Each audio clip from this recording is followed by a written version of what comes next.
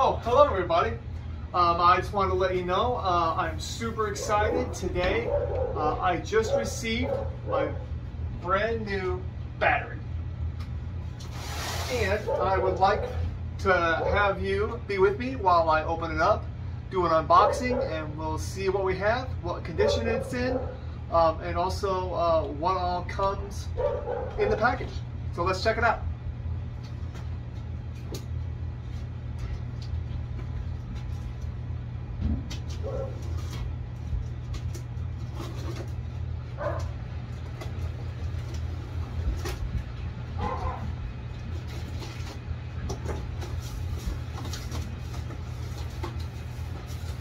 All right, the box looks, oh man, it's got a nice big thick piece of styrofoam on the top. And then it looks like the battery is sitting inside.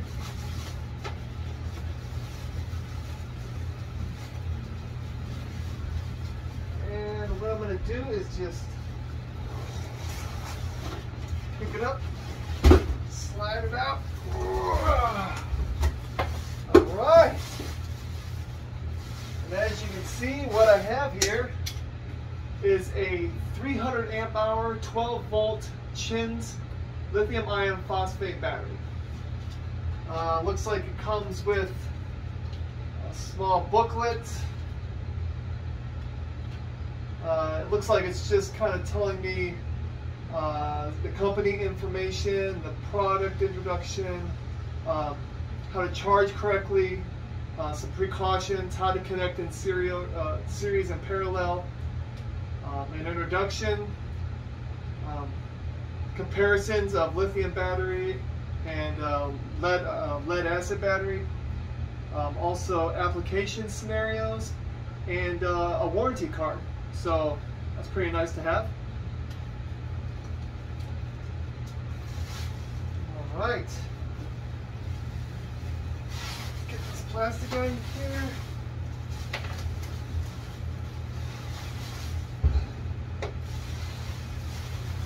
All right. Looks like it also comes with some screws to go on here. Should be another screw around here somewhere.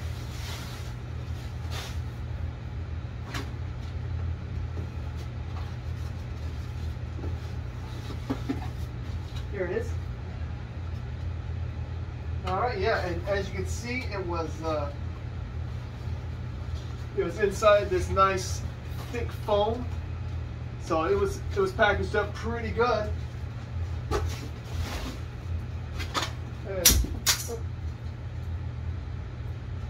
All right, let's check out the battery. All right, it says 3840 watt hour lithium iron phosphate deep cycle battery, 12.8 volts. Capacity is 300 amp hours.